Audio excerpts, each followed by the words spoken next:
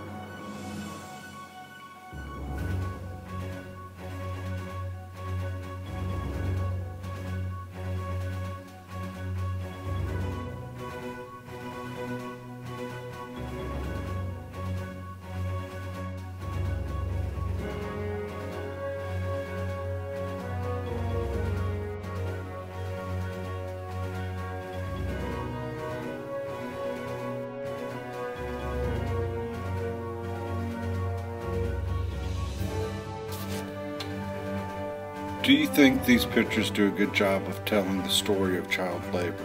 Why? If you were Louis Hine and you were able to pick 3 pictures, which would you pick? Explain your choices.